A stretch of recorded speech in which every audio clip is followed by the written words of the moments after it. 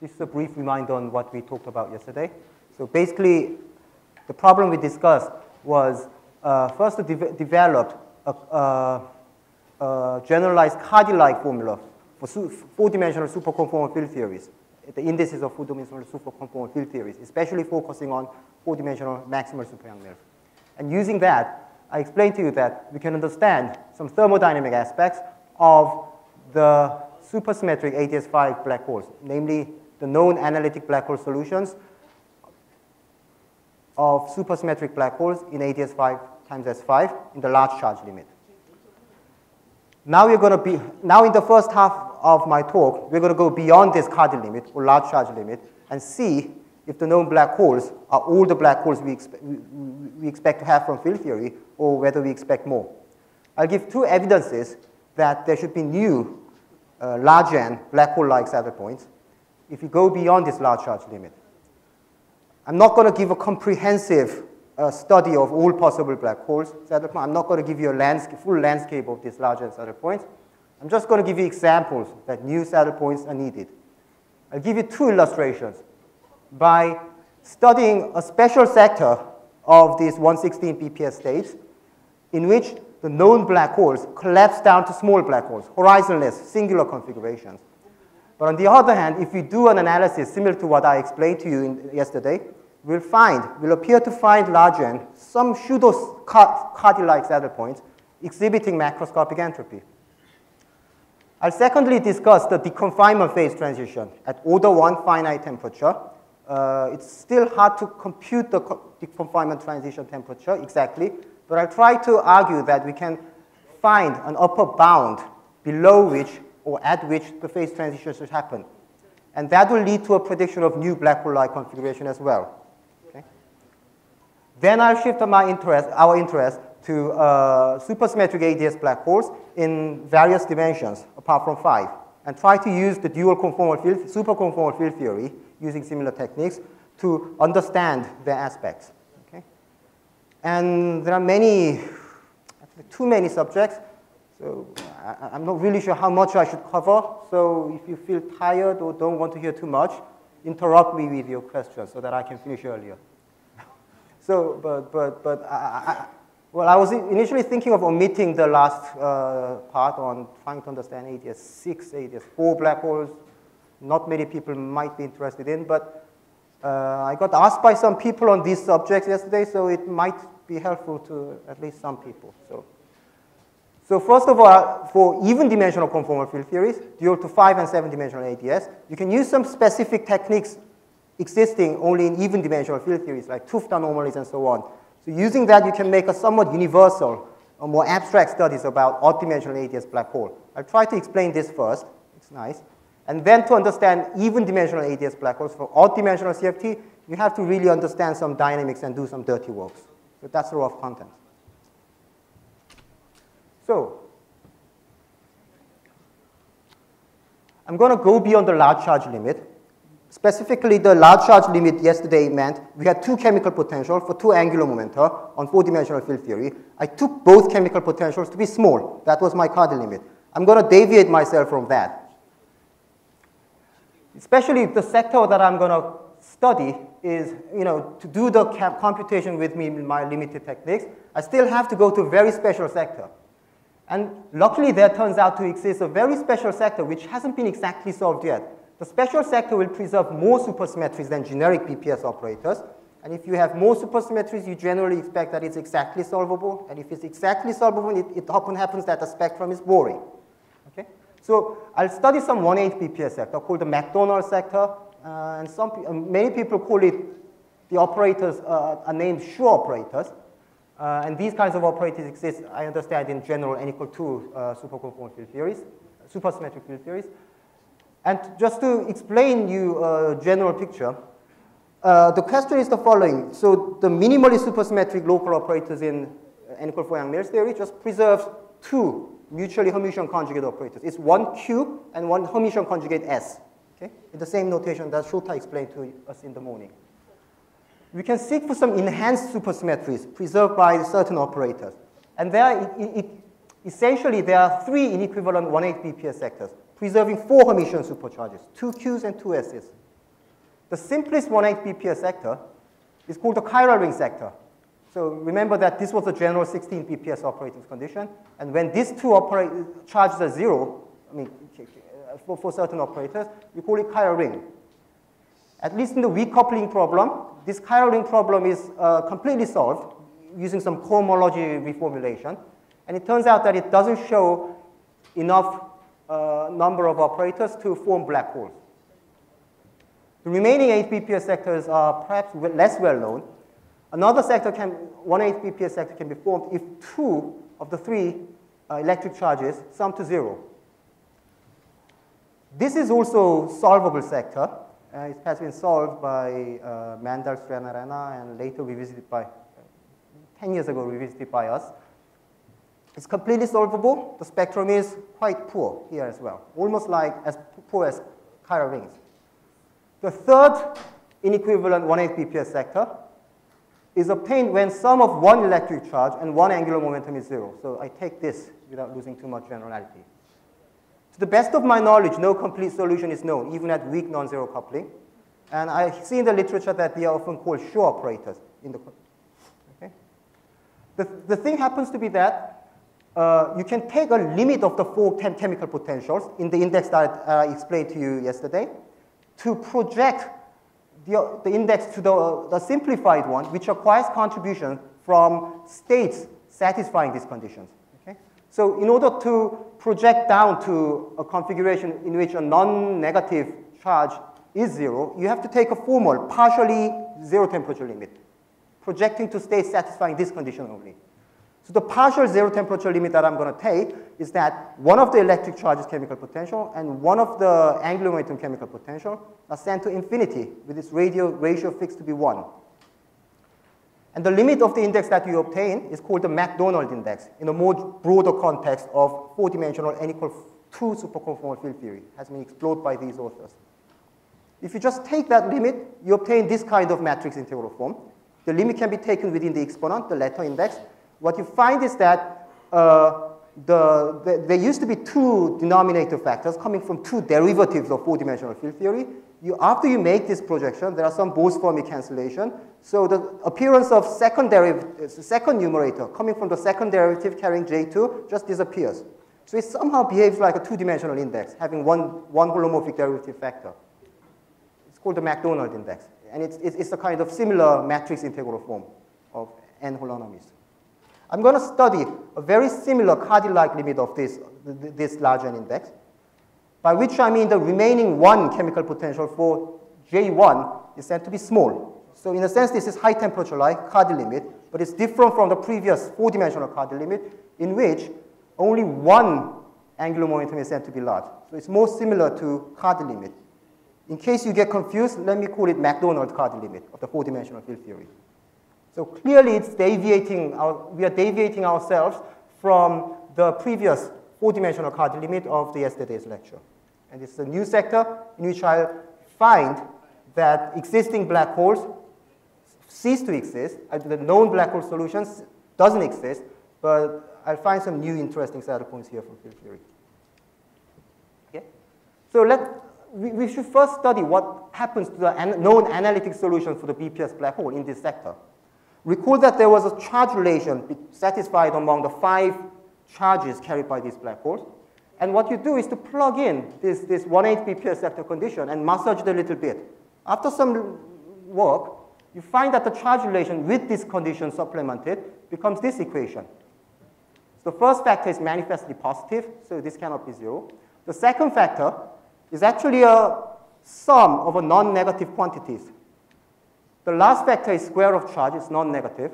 The first factor apparently has no reason to be non-negative, but if we recall an expression for the Bekenstein-Hawking entropy of this black hole encountered yesterday, this is actually square of the Bekenstein-Hawking entropy. So for the black hole solution to make sense as a regular solution, this first combination also has to be non-negative. So the charge relation supplemented by the McDonald in that condition gives, firstly, the charge relation given by Q3 equal to 0. So 2 have to be separately 0. This is the remnant of charge relation in the McDonald sector. But we surprisingly get a second condition that the horizon area of the black hole has to diminish to 0. So in this sense, the known black holes in the Macdonald limit shrinks down to small black holes. There are some weak meanings in which we can regard this as a black hole, but clearly its properties are different from regular black holes we have been discussing. So I can sort of say that the known analytic solutions for black holes, there are no known analytic solutions for the black holes in the 1/8 BPS Macdonald sector. Okay? So had they been the most general solution, I won't find anything interesting from field theory either. But that turns out not to be the case. This is the Macdonald index in the matrix integral form. I take the Macdonald Cauchy limit, a kind of two-dimensional Cauchy limit, and the analysis is very, very simple. Instead of having two factors of sinh functions in the denominator, I just have one.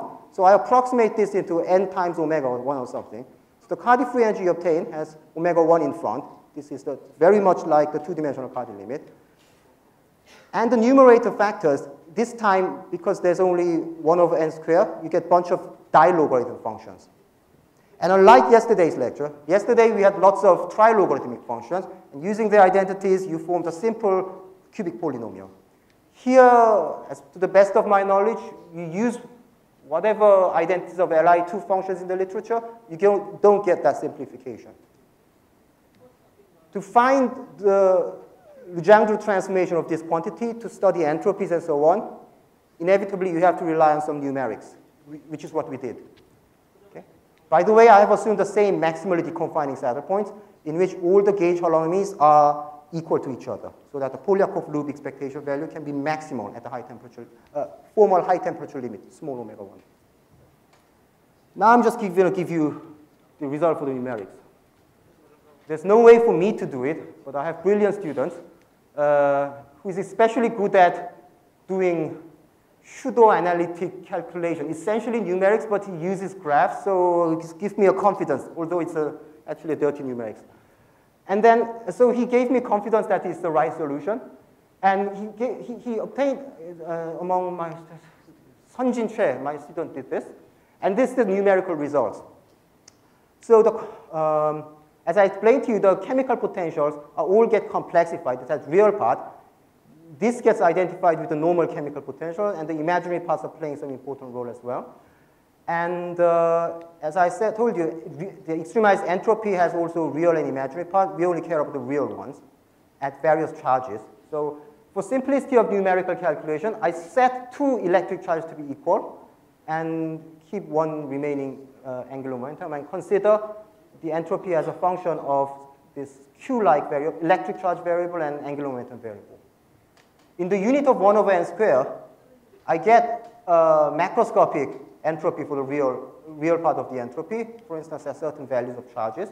So this kind of numerical analysis strongly illustrates that there should be large on black hole-like saddle points in the Macdonald sector, even if the known gravity solutions predict nothing. So this is the new prediction, that there should exist black hole-like saddle points in the literature. Black hole-like saddle points not in the literature. Any questions so far? Yes, please. What?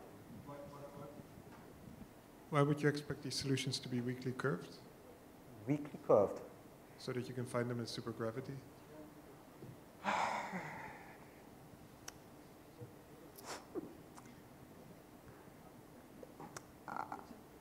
I'm going to parallel I'm going to give you some analogy of this thermodynamic system with some numerically known solution called hairy black holes.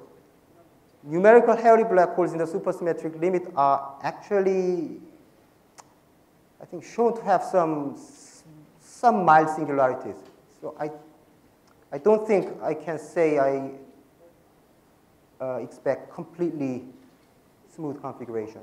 But the difference with the previous black hole is that its horizon area shrinks down to 0, while the properties of some numerical hairy black hole solutions the metric itself looks smooth, looks finite, so you can define the Beck-Einstein-Hawking entropy. If you start to take derivatives, it exhibits singularities and see some singular tidal forces and so on. So I would still expect that since I have macroscopic finite entropy, it should be sufficiently smooth. I mean, the area itself should be well definable. That's all I can say. Other questions? Good. And you have tested lots of properties like positivity of susceptibility and so on. So these saddle points really seem to make sense in the grand canonical ensemble.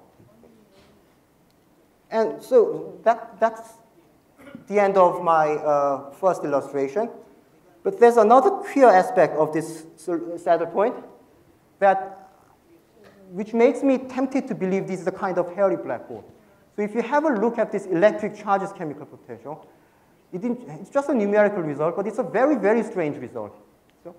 So roughly speaking, this is playing the role of one of the inverse temperatures. And I plotted it at some macroscopic angular momentum in my Cardy limit. And at given angular momentum, I plot the chemical potential as a function of charges divided by n squared. The fact we find about our saddle point is that a finite maximal value of electric charges, the temperature-like variable diverges and turns to negative. So I don't know how to give meaning to this saddle point. So there appears to be, in the canonical ensemble, a maximal finite value of electric charge set by the angular momentum for which the system behaves well. Okay? Well, this is a weird thing. I don't know what the physical intuition of that should be. But a curious fact that is an extremely similar phenomenon has been found in a numerical hairy black hole solutions in ADS 5 times S5. In the BPS limit, the numerical solutions, in the non-BPS limit, these two authors have initiated these studies. And very recently, Santos Marquez-Vichute and separately a paper by him last year, they studied the BPS limits. They found the non-BPS hairy black holes in which certain charge matters are condensating outside the event horizon, generalizing the known solution, and they took the zero temperature limit of that. If you go through this procedure, precisely the same kind of phenomenon happens. At given angular momentum, if you walk on the BPS surface, there's a maximal finite value of charge Q in which the temperature is positive. Okay? And if you approach this maximal charge Q, finite value of maximal charge Q, the temperature diverges to plus infinity, beyond which the temperature behaves very, very strangely. So although this is a qualitative analogy, I mean, the mere fact that the two systems are exhibiting similar kind of exotic behaviors makes me sort of suspect that this might be another kind of hairy black holes existing in the McDonald sector. But this is a really wild speculation. We'll need to be more quantitative to see if this expectation is right or wrong. Okay. Yes. So this is the end of the study of the saddle points in the McDonald sector. Now I'll be discussing a little bit about the deconfinement phase transition at order 1 temperatures. Are there any other questions? Okay.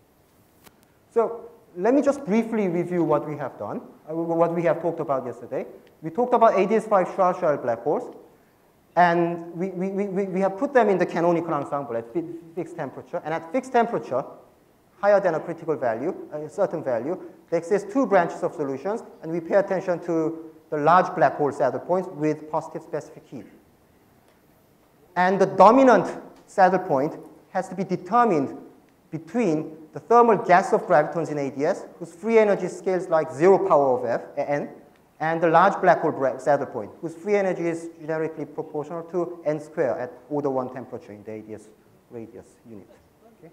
And it turns out that below the critical temperature, in the case of ADS5, the graviton gas turns out to be dominant, beyond which the large ADS black hole saddle point dominates, and this is called the Hawking-Page transition between the graviton of gas and the thermal nucleation of large ADS black holes. And note that in yesterday's lecture, we have studied we have encountered extremely similar behavior by studying the free energy of the known analytic black holes, non-hairy black hole solutions. And we have found similar branches and comparing the large black hole branch with the thermal gas of gravitons, we have identified the index version of the Hawking-Page transition of the known black holes, supposing that they are the unique ones. Now I'm going to investigate that from field theory. And again, recall the technical puzzles that we encountered for the index of n equal 4 Yang-Mills theory. So the index of Yang-Mills theory again takes the form of this matrix integral with letter index.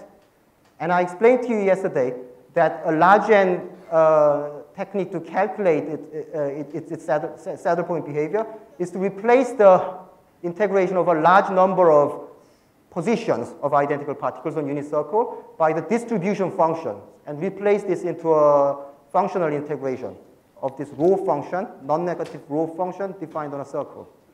So the large n index takes the following form of Gaussian functional integration.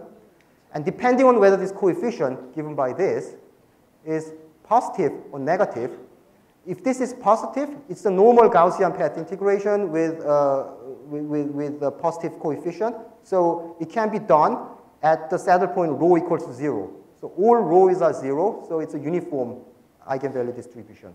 And that's a critical signal for confinement.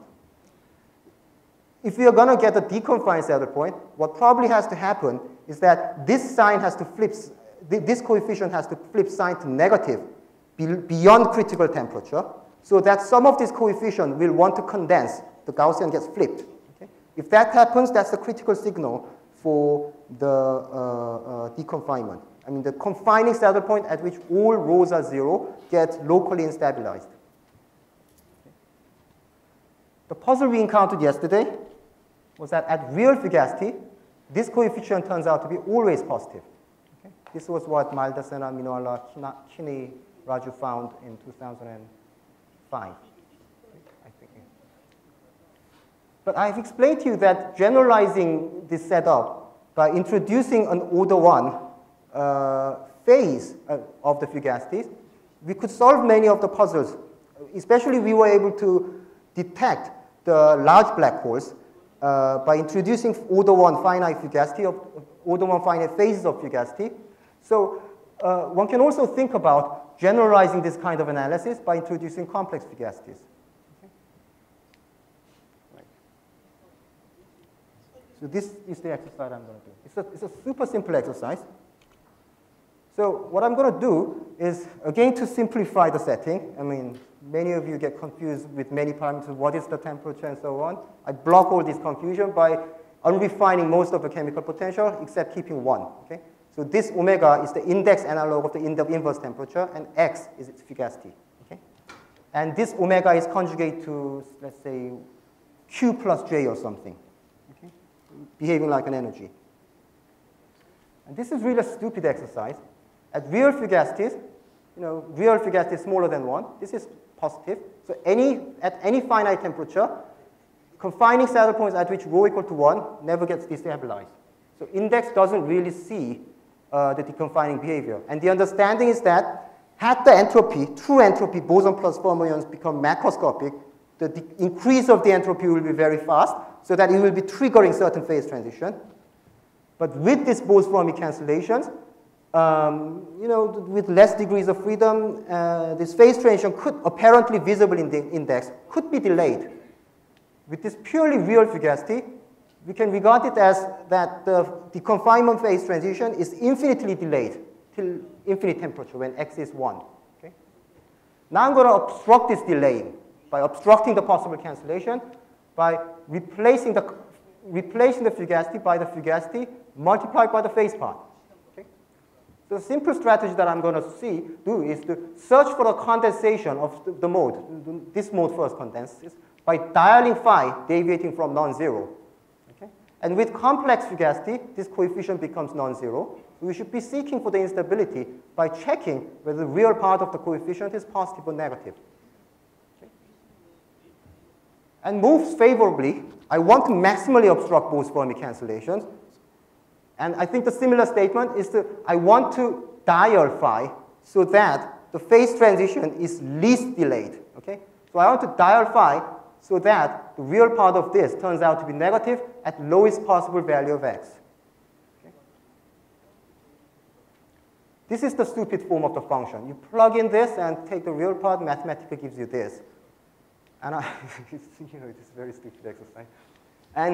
But function is complicated, so I make a two-dimensional contour plot of the real value of this coefficient. So this is the chemical fugacity, and this is the phase I want to dial. Okay? And I first plot for you the curve for where real part of this x becomes 0. This is a red curve, which is surrounding a two dome-like regions. Outside, left side of here, real part of f is always positive. Inside is negative. Okay? So for instance, going back to zero phase, I mean purely real x, you find that there's no phase transition at all. So this confining saddle point is always stable. You gradually increase phi beyond certain value, you suddenly see a delayed phase transition, delayed instability at certain finite value of fugacity. Okay? You dial it till this point, you see the least delayed transition, here or here. Okay? The least delay of the phase instability turns out to happen either here or it's 2 pi is a reflected version here. Okay? And at this point, the least delayed transition fugacity turns out to be this funny number. Okay? So if you regard this as e to the minus 1 over something like this, this is the least delayed apparent transition temperature, visible, apparent instability temperature given by the index. Beyond this, the confining saddle points just get destabilized. Probably should be replaced by something else. Any questions so far? It's a very naive analysis. Perhaps there might be some loophole. I mean, I'll be happy if anybody can point that out for me. But I'm very simple-minded here. Yeah. So one can imagine about what can really happen about the deconfinement phase transition.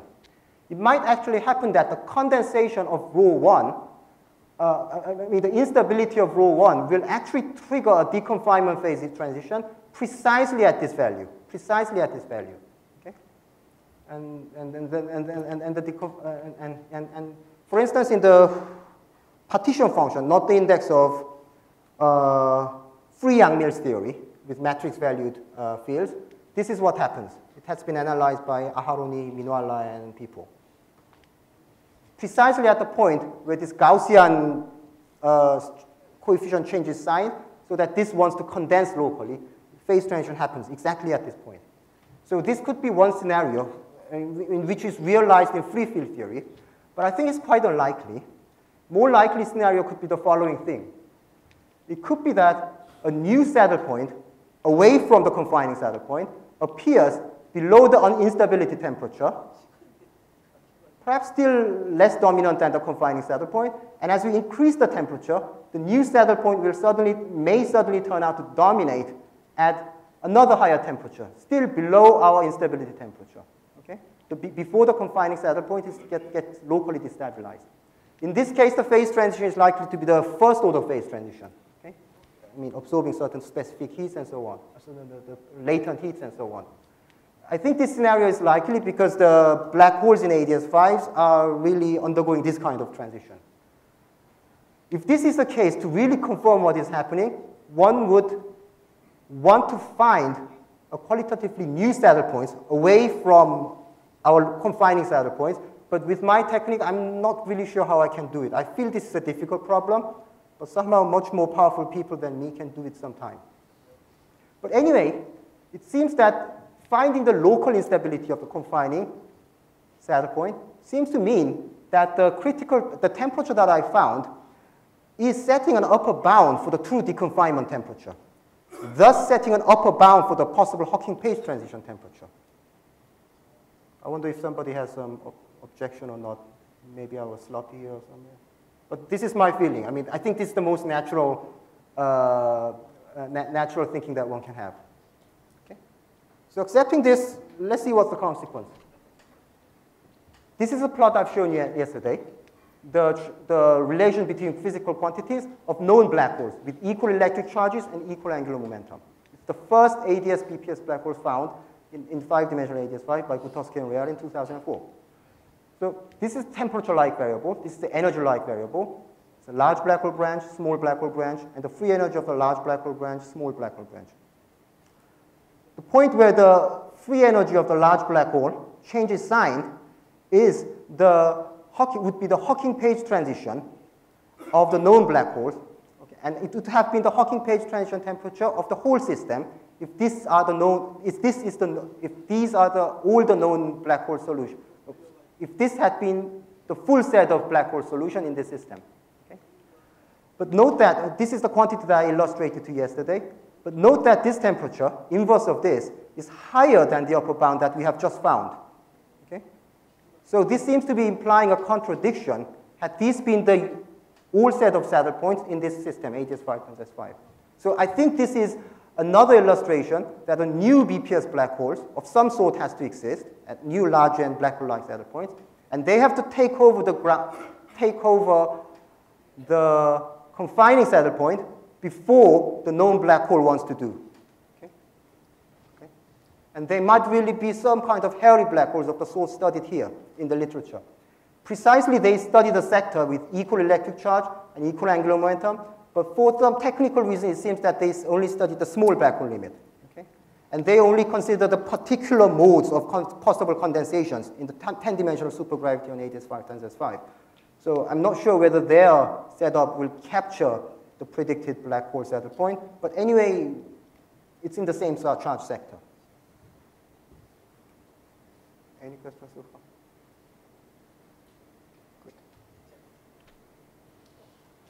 Now I'm getting diverted to various different subjects. There are many supersymmetric ADS black holes in different backgrounds. ADS3 is a known example, but we have been understanding supersymmetric BTZ for a long while. In higher dimensional ADS, we have ADS4, ADS5, ADS6, ADS7, due to all possible superconformal field theories in higher dimensions. And they are all known BPS black holes with angular momentum, with electric charge, and some charge relation. Qualitative features are somewhat similar. So in three-dimensional case, there are many studies that we are thinking of or actually doing, or some of them almost about to appear. So in three dimensions, there are many three-dimensional superconformal field theories, but the example that I want to discuss are the maximally supersymmetric conformal field theories in three dimensions. And we know that they are the field theories living on n M2 branes. So in the large N limit, it has an M-theory dual on ADS4 times S7. A strange fact, unlike normal gauge theories in let's say in the weakly coupled regime, is that on strongly interacting conformal field theories on n M2 branes, it has been found from various studies that the number of larger N degrees of freedom should scales like n to the 3 half. So it's smaller than n squared. This is some strong coupled phenomena. There are another mysterious class of conformal field theories in 6 space-time dimension. It's also a maximal superconformal field theory. We call it 2-0 theory. It lives on, in string theory realization, it lives on the whole volume of multiple M5 branes, whose large N gravity dual is on ADS7 times S4.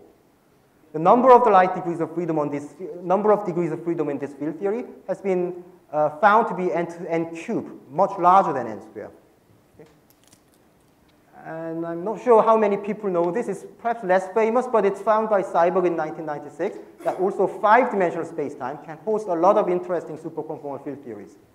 The simplest example constructed by Seiberg from string theory is living on n stack of multiple D4 branes, probing some D8 brane and orientifold system. The reason why you need this is to put these D4 branes in a strong coupling background so that you're going to get strong coupling conformal field theory. So this is a type 2A dilaton profile in the 8-brane background. If you tune this parameter so that at the location of D4 brane, the inverse coupling becomes 0, then at D4 branes placed at this tip defines a strongly interacting 5-dimensional conformal field theory. This theory also has a larger ADS dual on ADS6 times S4, modded out by an orientifold. The larger number of degrees of freedom here is also very weird. It has been shown by ADS6 calculation to be n to the 5 half, again larger than n squared. For the first example, we know various multiple strong coupling Lagrangian quantum field theory descriptions, starting from ABJM model and many others. For the 5 and 6 dimensional, higher dimensional conformal field theory, we don't have any known Lagrangian descriptions. We only have indirect descriptions or more abstract studies, such as bootstrap or so on. It has some, all of these have some relations to traditional gauge theories, but their relations are very, very indirect and subtle. Some of the gauge theories appear as effective quantum field theories after deforming this strong coupled quantum field theory by various parameters. This one is directly related to gauge theories, but always stays in the strong coupling limit. Okay. And a question that we'd like to ask here is that it all has ADS dual, it all has black hole duals, and what does deconfinement mean at all in this quantum field theory? Because all these deconfined degrees of freedom are very strange. Very, very roughly, one can say that the large n free energy scaling like 0th power of n is the confining phase. If it scales non-trivially in n, some positive power of n, it's the confined phase. Okay? But the detailed mechanism or aspects of the confinement probably will be very different from the intuition we get from gauge theories. It's either more than n squared, it's all restricted, or a restricted deconfinement, smaller than n squared. So hopefully by studying these examples in the setting I explained to you, we might get some hints or some on this kind of mysterious behavior. But our exercise can shed more light on the detailed mechanism of this deconfinement and so on. So that's the rough picture I had, which made me to get into these exercises. So, oh, sorry. So I'll be explaining to you 3 different problems. So it seems that I'll have enough time, but I don't want you to be tired by discussing this and that example. So I was not really sure whether I should discuss all these things, but I'll try to mention everything at least briefly. So the thing is that, I mean, you need to use different techniques to study all the Cardi-like free energies in the exact examples. The n equal 4 4-dimensional Yang-Mills at this stage turns out to be so easy that you have a matrix integral representation given from a free quantum field theory. The remaining 3 examples will be reasonably much more difficult than that, okay? In which free theory analysis is basically not applicable. But for 6-dimensional conformal field theories, or more generally even-dimensional field theories, you can use characteristic aspects like 't Hooft anomalies or so on, existing in even-dimensional field theories, and to make some more abstract studies of the Cardi free energy. Actually, yesterday I emphasized to you that the Cardi free energy that I got for 4-dimensional superconformal field theory is expressed in terms of the anomaly polynomials for the 't Hooft anomalies in the theory. So once you know the information on anomaly, it's quite likely you can, with clever analysis, you will be able to determine it solely using anomaly, plus a little bit of extra ingredients. I'll elaborate on these stories for 4-dimensional and 6-dimensional conformal field theory. I'll be first re-deriving the Cardi free energy using a more abstract anomaly-based discussions and try to apply to 6-dimensional 2-0 theories. It will be more subtler to apply these techniques to here, but at least you'll get a strong constraint of the Cardi free energy, which I feel is almost a derivation with some assumptions. For odd-dimensional CFTs and even-dimensional black holes, you just have to work hard. And I'll try to explain what I'm doing with my collaborators. So let me try to re-derive the Cardi free energy of maximal super Yang-Mills, 4 dimensions, to you. So you have to think more abstractly. So the 4-dimensional maximal super Yang-Mills, I consider this index. If I turn off this beta parameter multiplied by E, you just turn off beta and give the following relation for the chemical potential, then this becomes an index. Okay? So if I impose this condition and take beta to be 0, I mean, this will be the limit in which we can recover the index. Okay? So it's good to keep beta as a regulating parameter because it sort of plays the role of the radius of the temporal circle. So with this regulator kept, having in mind that we'll turn it off at the last stage, we can express all the chemical potentials geometrically as a background field. Okay? So note that our field theory was living on S3 times R. So if you put that in a background, if you consider this system at a temperature, you get a Euclidean quantum field theory on S3 times S1, where the circumference of this S1 is basically beta, twisted by many of the dirty parameters. It's basically beta. Okay? And you're forced to consider the quantum field theory, Euclidean quantum field theory, on S3 times S1 with metric given as follows. So haven't there been any omega effect? This is the S1 metric with periodic boundary condition. and theta, phi 1, phi 2 are one of the standard coordinates of round S3. Effect of introducing the angular momentum chemical potential is twisting this metric by the following off-diagonal term. The effect of introducing the chemical potential of the internal charges, or R charges, is turning on a background gauge field in the Cartans of SO6, okay, along the temporal direction, because these are all, chemical potentials are all holonomy-like variables on the temporal circle. Now I'm going to take the limit, beta 0, and also the angular momentum chemical potential to be very small. This is strictly said to be 0, and this will be taken to be very small. So if you consider this limit, you can regard this temporal circle to be very, very small, vanishingly small in this limit. So you can think of understanding some physics by reducing this system on small s1 and trying to encode some physics in terms of the effective action for these background fields, reduced down to three-dimensional background fields. Okay? So the high temperature effective description, meaning that, can be encoded in terms of the following three-dimensional background fields.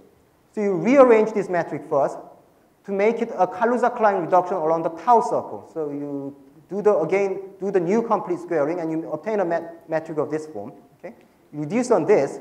This becomes a weird form of three-dimensional metric. It's a particular squashing of the three-dimensional metric in a very ugly form. In fact, it's very different from the standard squashed three-sphere metric considered in the literature, but we are forced to consider this from the partition function. You get a characteristic dilaton factor encoding basically the radius scale of this tau, and the off-diagonal vector potential appearing here we call the graviforton for obvious reasons. So the internal charges gauge vector potential is also decomposed this way into a scalar, fourth component, and a three-dimensional vector potential, background vector potential. And I'm going to write down various effective actions of this, gauge invariant, and I'm going to write down various effective actions of this form. There's some complicated story, but it turns out that you can arrange infinitely many possible low derivative and higher derivative terms of these background fields as an infinite tau of terms arranged in a derivative expansion. Okay? And if you go to higher and higher order in the derivative expansion, defined carefully, it becomes a positive series in either this or this. It becomes a positive series in either this or this, either both this or this. Okay?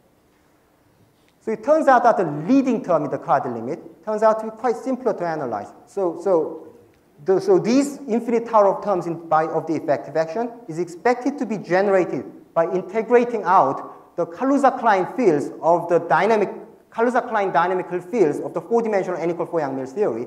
And since we don't know all the details, we can't compute all the coefficients. Okay? But some of the coefficients are easier to compute. These are the Chern-Simons terms. These are at the lower order of the derivative expansion. And it turns out that a specific set of Chern-Simons terms are the only possible terms which can provide the leading Cardan-like behavior. Okay?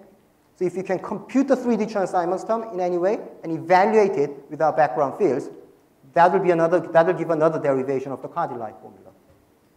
Okay? So that's my strategy. So you perform your anti-period calculation? Before sending it to 0 and before imposing this condition, it satisfies a general twisted boundary condition. So you can just do the analysis there. If you want to study the index, eventually you'll have to set this condition, and at the last stage, there will be sort of periodic boundary, satisfying periodic boundary condition. But it's much more conceptually clear to consider the more general setting to avoid some massless modes and so on, and take this limit at the final stage. Well, yes. So yes. So I don't know if you remember that, but in the yesterday lecture, I wrote down the simple form of effective action in a canonical chamber when the chemical potential is imaginary part of satisfying certain range. So that canonical, I never said that in words, but it was written in my slides, so you can go and have a look. So there's a canonical chamber taking the form of octahedron, and the boundary, if you cross the boundary of that the canonical chamber, the effect mentioning due to massless fermion will change the form of this function to something else. And actually, the saddle point that we are considering is very near this canonical chamber, either slightly below or slightly above. But the fact is that even after you cross it, this free energy turns out to be a continuous function. So no matter whether you're slightly inside or outside the canonical chamber, you get basically the same expression. Okay? So yes, there is such an issue, but it's no problem. Yeah. But for intermediate calculation, it's better to stay in definite chamber for conceptual simplicity. Any other question? Good. So Chern-Simons terms in 3 dimensions of background fields I explained have quantized coefficients, and this can be often very easily computed. If you have a weakly coupled limit of your quantum field theory, you can just compute it there. Because it's quantized coefficients, it's supposed to be robust under the change of coupling constant. Actually, we computed everything that way. But for the n equal 4 Yang-Mills theory, you can give a more intrinsic and abstract argument for that. So you can first list all possible Chern-Simons terms, which can contribute to the leading Cardi free energy. Surprisingly, well, not surprising, but at first sight you might feel it's surprising, but there are 2 kinds of Chern-Simons terms that we have to consider. First of them are gauge invariant Chern-Simons terms of background fields. So with our graviphotons and background 3-dimensional fields, we can have 3 kinds of Chern-Simons, 3 types of Chern-Simons terms, where I runs from 1 to 3, the Cartons of SO6. There turns out to exist also gauge non-invariant Chern-Simons term. You may be wondering what this means, but you clearly see this not gauge invariant, so it's A wedge dA, but it's multiplied by a scalar. It's not the canonical gauge invariant Chern-Simons term you see. The point is that this we are considering as a limit of the 4-dimensional partition function on S3 times S1, and all the effective action has to respect the 4-dimensional 't Hooft anomaly. So in the 4-dimensional partition function, the variation of the effective action is characteristically non-zero, and this non-zero value is constrained by the 't Hooft anomalies. Even after you take the high temperature limit, the effective action has to respect that, and the way this system respects this 't Hooft anomaly is by having this gauge non-invariant Chern-Simons term, whose gauge variation is giving the value predicted by 't Hooft anomalies. So you need a characteristic gauge non-invariant Chern-Simons term. To the best of my knowledge, it's first noticed by Indian group and re-stressed by Komagowski and Di Pietro. But for the n equal 4 Yang-Mills theory, this is a Chern-Simons term that you get. It's completely determined by 't Hooft anomaly. Alternatively, you can compute it from weakly coupled Yang-Mills theory. Both ways, you get the same result. As for the gauge invariant Chern-Simons term, you can either argue that n equal 4 Yang-Mills theory has some discrete symmetry. So you can rely on some generalized parity invariance and SO6 Weyl symmetry that integrating out massive fermions do not generate these coefficients. Or you can just compute and see at weak coupling. So the result is that these 3 terms are not generated at all, and this is the only gauge non-invariant Chern-Simons term. And this is supposed to be the leading term in the Cardi limit. One can show that other infinitely many sub-leading terms in the derivative actions are sub-dominant in this limit. We haven't completely proved this, but one of my collaborators, Juno Kim, is just good at computers. I think he investigated hundreds of terms. I don't know how many terms he investigated, but one day he came confidently, these are all 0. Okay? So this is very empirical. I don't know, 50, 30. He investigated many, many terms. Those are reported.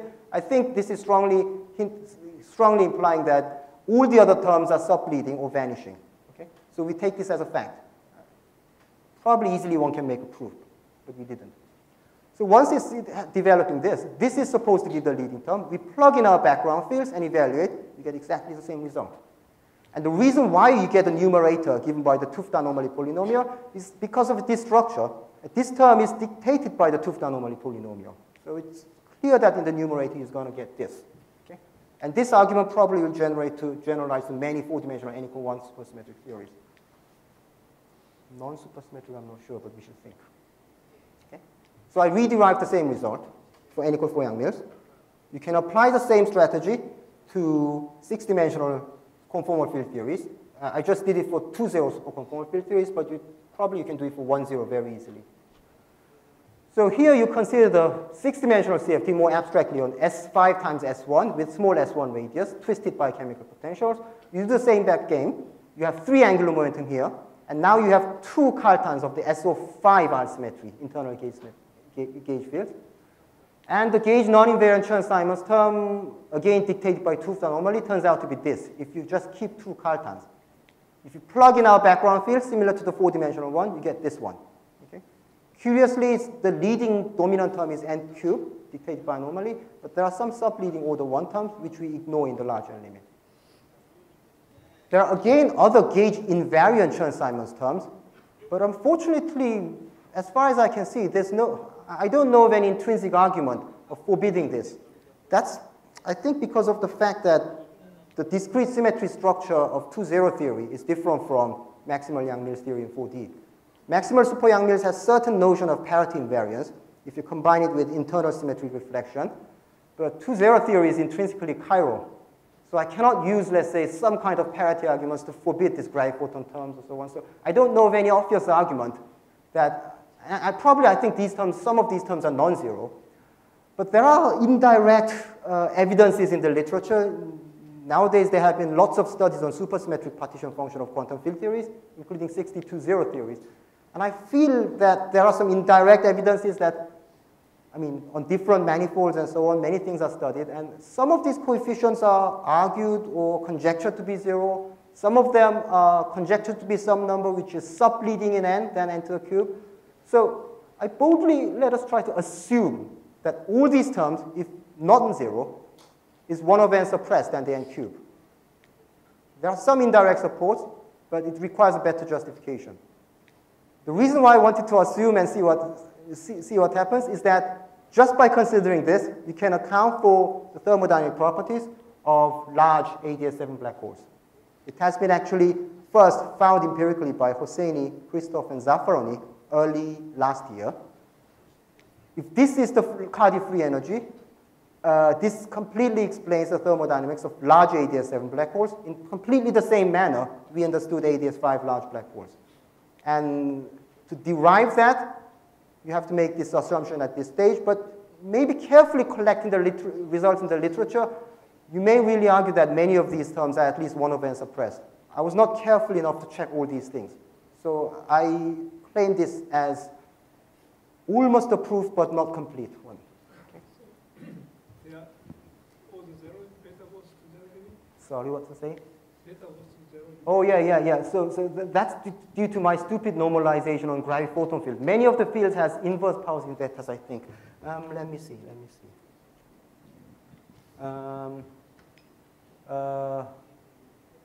Yeah, maybe there's a conflict of convention here and there, but the thing is that if you plug in the background field itself has some powers in beta, and all the terms, if non-zero, including this term, all the terms are behaving in the same way depending on the Cardi factor. All of them becoming 0th power in beta.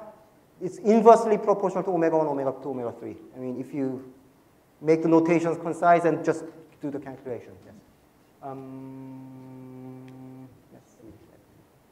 Yeah. Anyway, we checked that. I mean, if these coefficients are non-zero, it gives the same order term with different numerators and so on.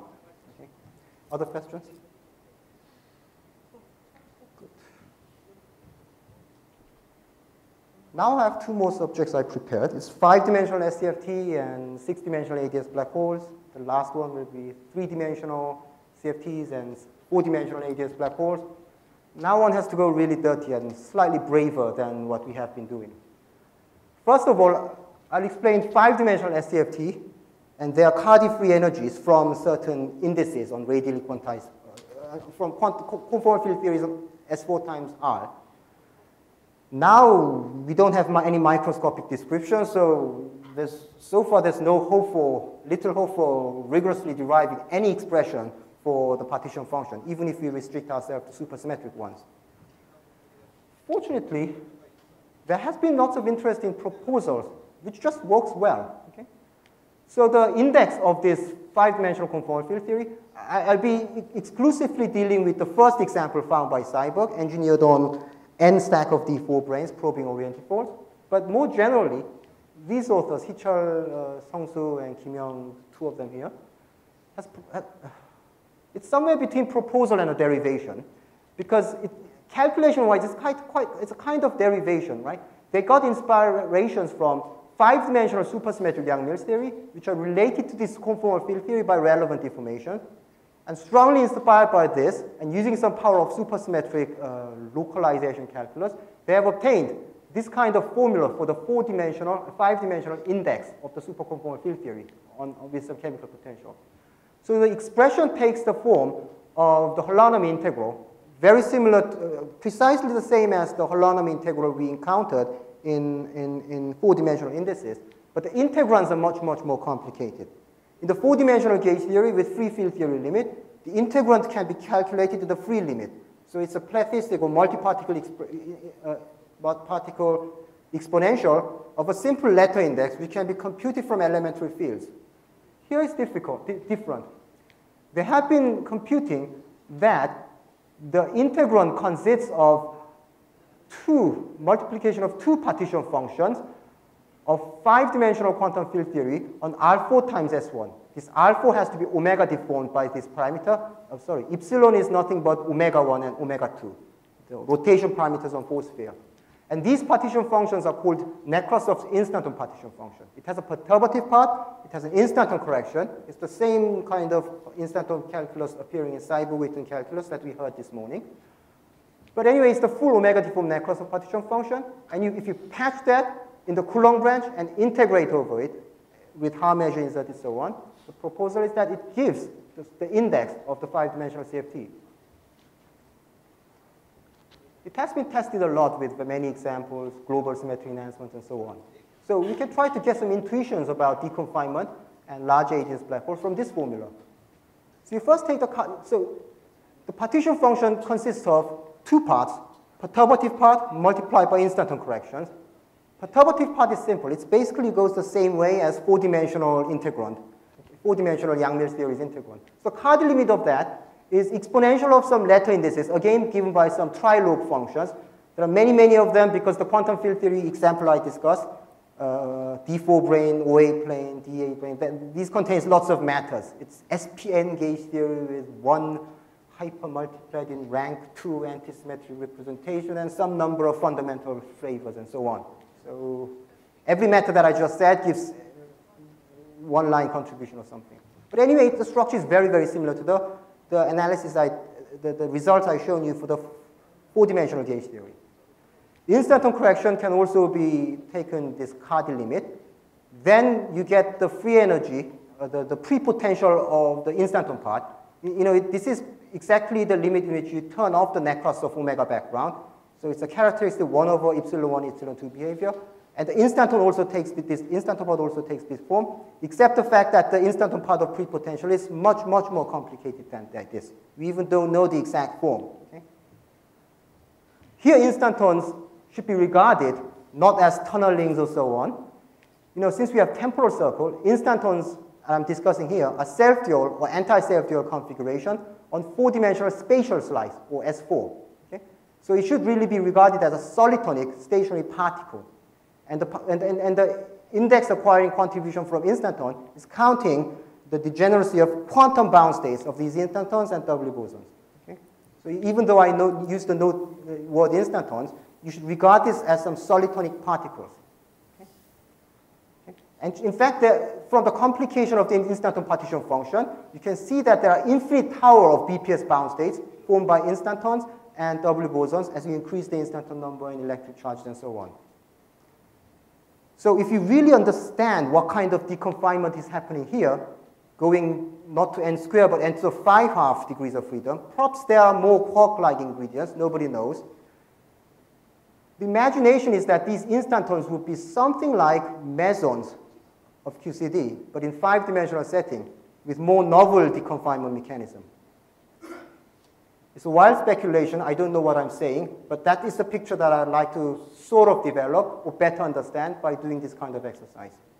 But still, I don't know what I'm saying. Okay? But that is the kind of conjecture that I'm having.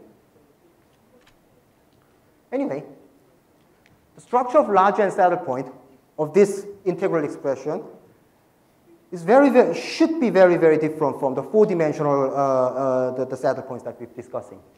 So the Cardy limit and large n, we take both limits.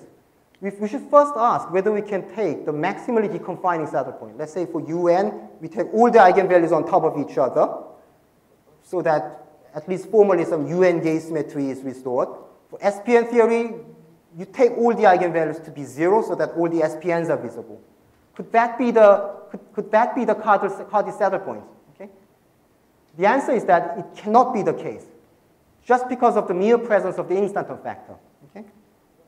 If you just focus on the perturbative part, probably that may be the right saddle point in the Cardy limit when this coefficient is large, but the mere presence of instantons is obstructing this saddle point from existing. Okay? Had this been the case, it would have been very strange, right? You get to the maximally deconfining saddle point, you don't know what happens to the instantons, but at least the perturbative part will show n square, right? And the instanton part will go crazy. But something much nicer happens. So first of all, instanton part of the free energy, it can be taken a Cardy limit, but if you want to take all the eigenvalues on top of each other to restore the gauge symmetry, instantons part of the partition function behaves very badly by having some denominators depending on the differences of these eigenvalues and so on. So if you want to put all the eigenvalues on top of each other to restore gauge symmetry, maximally deconfining, the instanton part of the partition function diverges. Okay? So what this means in the saddle point analysis is that on the unit circle of this variable, where alpha is something like 2 pi periodic or so on, instanton singularities are not providing certain repulsive forces pushing these eigenvalues away into the complex plane. Okay? So strictly sticking to this unit circle, there's no way of finding reasonable saddle points. So they are pushed away to the complex plane. So you have to find certain saddle points in the complex plane, which is actually a cylinder here. Okay? So this is the line where the eigenvalues are satisfying this relation, unit circle. But if you take so in general, before taking Cardy limit, there are various singularities from the instanton partition function. If you take the Cardy limit, they're all approaching the unit circle. So that they really don't want the large n saddle points existing near their singularities. So they're spread, eigenvalues are spread into the complex direction. And in the case of 5-dimensional field theory we're considering, they are asked to spread in the order of n to the half along the real line. So just because of the presence of this instanton or solitonic or mesonic contribution, the eigenvalue distribution structure should completely change. And this kind of analysis has been done in a similar partition function of 5-dimensional gauge conformal field theories, not on S4 times S1, but it's first done by Jeffreys and Pufo on phi sphere, where very similar phenomenon has been found. And recently, I understand similar thing has been done on topologically twisted 5-dimensional field theory on S1 times some 4 manifold. Okay? So technically, we are just copying what they did.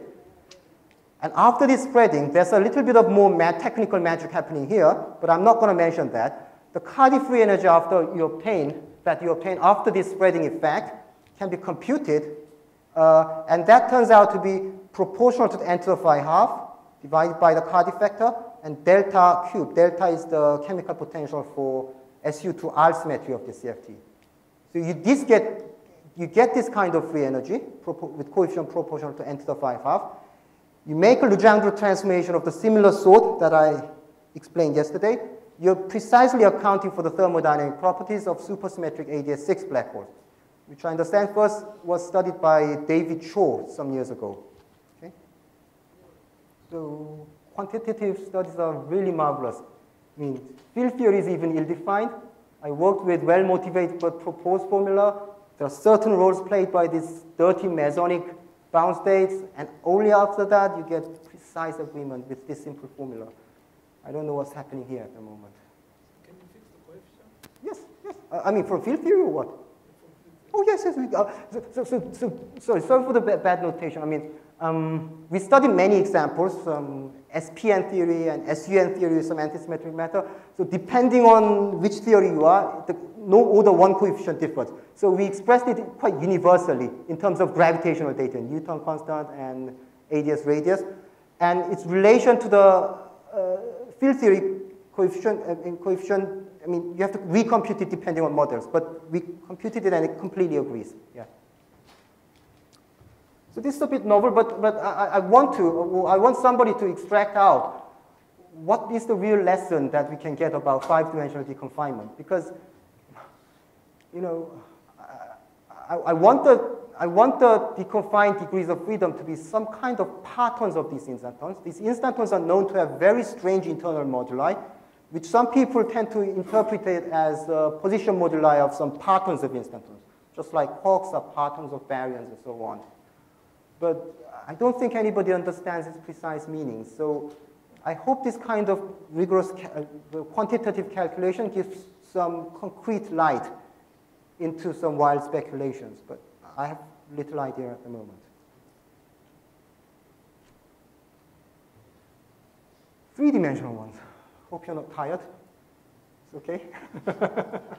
I'm tired. I mean, I discussed so many different things. So this is my last example. I'll be very brief. I have to mention it because some colleagues in the audience asked about this question, and I'll at least explain some qualitative features.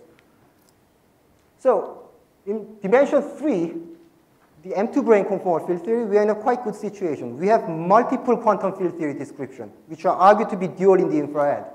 So by now, the most famous description is the ABJM description, which preserves some conformal symmetries and so on, and it takes the form of Chern-Simons matter theory. I don't want to study the Cardy index in this setting because the form of the index is very, very nasty. This nasty form was found by myself 10 years ago, and I don't know how to use it to do any reliable, easy Cardy limit calculation because of the following structure. Now in 3 dimension, the complication comes because if you're counting local BPS operators, you just don't find elementary operators. Elementary fields operator. You have to find some non-perturbative operators or some kind of disorder operators that has been introduced by Kazuya Yonekura this weekend. So here we call it monopole operators. On R3, you can define some local operators by giving singular boundary conditions of fields, creating some monopole flux. We collectively call it disorder operators, but this kind of operators has some singular boundary condition, so that some magnetic flux is created by this boundary condition. On S2 times R, you can consider it as some states in the background of some magnetic fields on S2. So the expression for the index, counting local operators, takes the form of unitary matrix integral, and the integrand depends on the GNO monopole charges, which are quantized to be certain integers, and you have to sum over these monopole charges. If you ignore this monopole sum contribution, just doing the larger and Cardy approximation of this, I mean, that's inconsistent, okay? So the summation of these monopole operators are playing very important roles to see the strong coupling physics, even in the Cardy limit. So unless you have an alternative expression for this index, I don't know what to do. So I searched through all the other available quantum field theories for M2 branes, for which a nicer form of index exists. A second alternative quantum field theory that you might think of using is the maximally supersymmetric Yang-Mills theory in 3 dimensions. Let's say it's given by UN Yang-Mills theory. It has maximal supersymmetry, and this is just a field theory living on a stack of D2 branes. It's a super renormalizable theory, so in the infrared, it flows to a strongly interacting theory. This algae flow from M theory perspective corresponds to decompactifying the M theory circle, so we expect that this infrared strong coupling fixed point will be the wall volume theory on M2 branes. Okay? So we expect there to be an infrared fixed point for M2 brane CFT, but so for some reason it's very, very hard to use this quantum field theory to do non-trivial quantum calculations. So I won't use this. There are some technical reasons for that, but I won't use this. I use a cousin of this kind of gauge theory, a third version of it. For some stupid reason, for some sophisticated reason, we call it the mirror dual of maximal super Yang-Mills, sorry. We just call it. But physically, it's engineered by not just considering n D2 branes, but letting n D2 branes to probe a single D6 brane in flat space. Okay? And in the infrared, we expect from string theory that this theory will flow to the same infrared fixed point as this one and this one. The rough reason is the following. Again, the algae flow is realized as decompactifying the M theory circle. And if you decompactify the M frame circle, D6 brane is uplifting to Taub-Knot space, And the Taubnov space with single center at infinite radius is just flat space. So the strong coupling limit of M theory gives just n stack of M2 branes in flat space. So we expect this system, which in fact has reduced supersymmetry in UV, will flow to the same superconformal fixed point with maximal supercharges. I'm going to use this model to do some some reasonably handier calculation. It is a UN gauge theory with the maximal super Yang-Mills field content, but it's broken to half supersymmetry, n equal 4 supersymmetries, by introducing one fundamental hypermultiplex coming from D2, D6 strings. This theory has a characteristic feature that it has a Higgs branch. The Higgs branch in D2, D6 system is where the D2 gets dissolved into D6, like the Yang-Mills instantons. So it has a Higgs branch. And if you suitably deform this system with Higgs branch, you get some vortex solitons. And in the case we know that vortex solitons, in models in which vortex solitons exist, it often has been developed that this index of conformal field theory gets factorized into products of vortex partition functions. So if I can compute the larger Cardi-like behavior of vortex partition functions, I may think of using it to compute the Cardi behavior of this without using this monopole formula. I mean, vortex is basically monopoles, but the way that vortexes are realized in an alternative factorized formula is completely different from this. So that's the setting. I mean, some people ask about this calculation privately, so I spent some time to explain. So this is the Higgs branch. So this is the Higgs branch. This is basically the U1 instanton moduli space equation. You can get Higgs branch, and you can form some vortices, and you can define some vortex partition function on R2 times S1, okay, which is related to a partition function on disk times S1 with suitable boundary condition, for which, thanks to the work of Yoshida and Sugiyama, we have a nice contour-integral expression for the vortex partition function itself, whose integrals are now given by the infinite Pochhammer symbol. Okay? So using a technique fairly similar to that I have explained for the case of five-dimensional field theory and so on, you can do a large n saddle point calculation of the Cardi free energy. There are many subtleties here. Actually, the project is way more difficult than 5 dimension.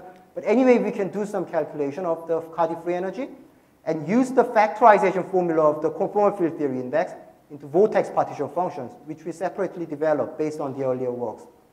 This work and another work by Dimofte, Pasquetti, and Beam. And the result is, roughly speaking, that we get this kind of Cardi free energy, where this beta is playing the role of small omega. And using that, we can account for ADS4 black holes with certain technical complication which we haven't still resolved. So from half a year ago, I keep saying that this is a work to appear, but it hasn't appeared yet, because I'm getting more and more ambitious, I think. But anyway, this is the basic idea in which you can study ADS4 black holes. So I talked too much. I briefly conclude. Any questions? I see all of you are tired. Sorry. So first of all, the important messages today is that by studying McDonald index and by studying the upper bound of the deconfinement phase transition temperature, I've been illustrating to you that beyond the Cardi limit, there should exist more black hole-like saddle points, beyond the ones given by the analytic black hole solutions. And once you find one or two examples, I think it's a matter of time to find many. So I expect that the landscape of large n saddle points in ADS 5 times S5 will be quite complicated or rich, depending on your viewpoint. And secondly, I explained how to study the Cardi free energy of various SCFTs in various dimensions. For even dimension, I developed a method of using 't Hooft anomalies and discrete symmetries to either constrain or derive the Cardi limit of the free energy, rather abstractly.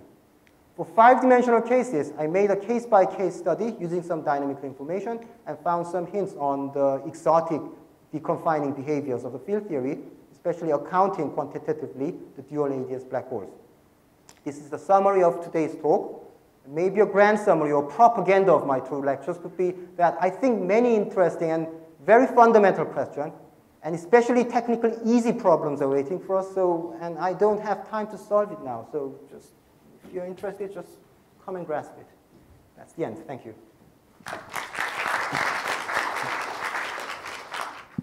Yeah, I have a very naive question in deconfinement transition. Yeah. So usually it is a competition between energy and entropy. While here, you are counting only BPS, right? Yeah. So energy is fixed to be 0, I guess. Energy is fixed to be a linear combination of positive charges. So these charges are playing the role of energy, and the chemical potential for these charges are playing the role of inverse temperature. So it's a mini space preserving supersymmetry, but they have their own energy-like quantities and temperature-like. Of course, in all these black holes, the Hawking temperature for the black hole is 0.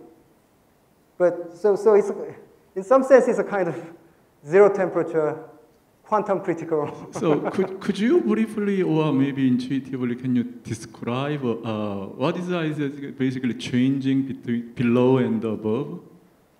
Below and above. Yeah. Below the transition temperature, the partition function acquires contribution from a supersymmetric subset of gravitons. Supersymmetric subset of gravitons. So it's free energy of 0th power in n. Beyond that, supersymmetric black holes are nucleated.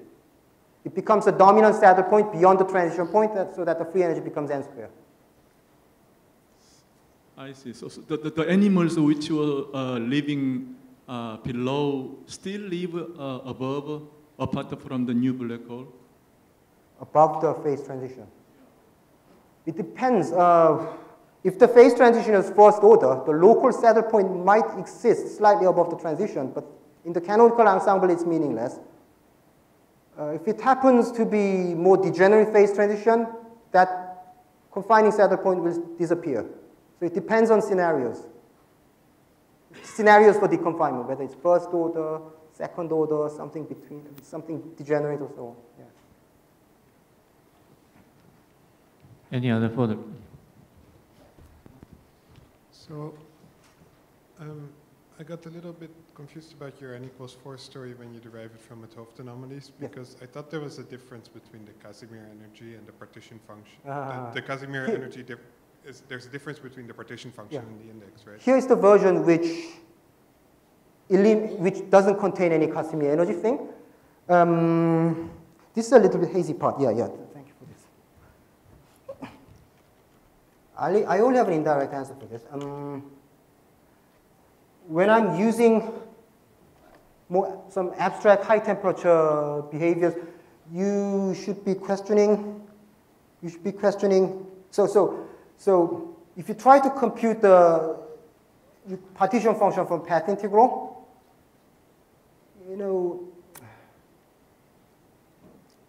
whether you include the Casimir energy or not, I think depends on the subtle regularization stories that you employ and so on.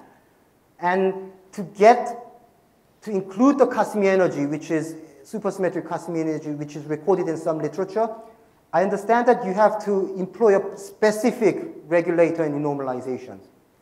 And that kind of renormalization is breaking the periodicity of this holonomy in the Euclidean direction. The supersymmetric Casimir expression itself is not a periodic expression.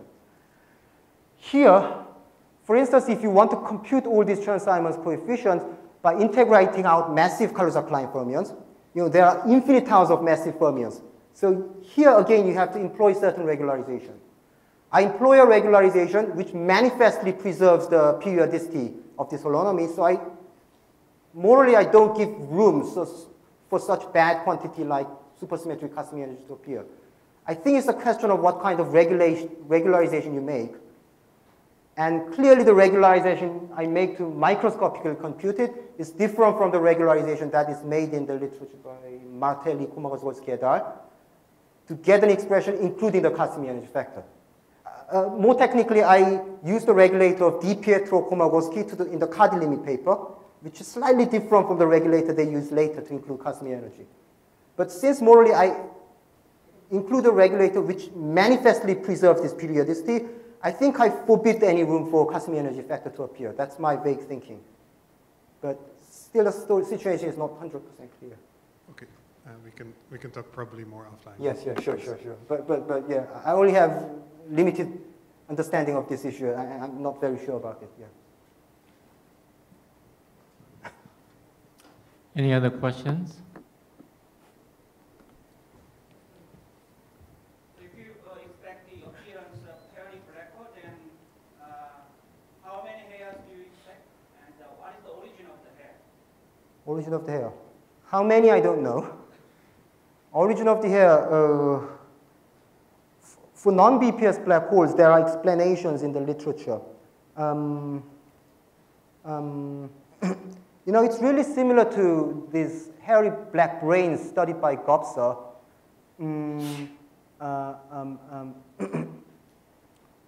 When he wanted to study this holographic superconductor. You have some electrically charged brains, and in certain situations, the mass near the horizon is smaller than the Brighton law of freedom of bound, so that if you have some charged matters, it wants to condensate, like Bose-Einstein condensation and so on. Similar mechanism is going on for non-BPS black holes, in which you replace the black brine into a black hole with spherical horizon. That, I assume, is the qualitative story for the mechanisms of forming hairy black holes. So if you decrease the temperature with given charges, below certain temperature, the potential for charge scalar flips sign so that it wants to condense. The BPS limit of that, I'm not really sure. I believe there should be a better way of understanding how hairs are formed in the BPS limit, but that I don't know. Yeah.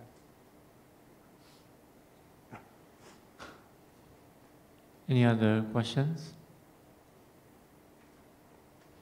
If not, let's thank Professor So Kim.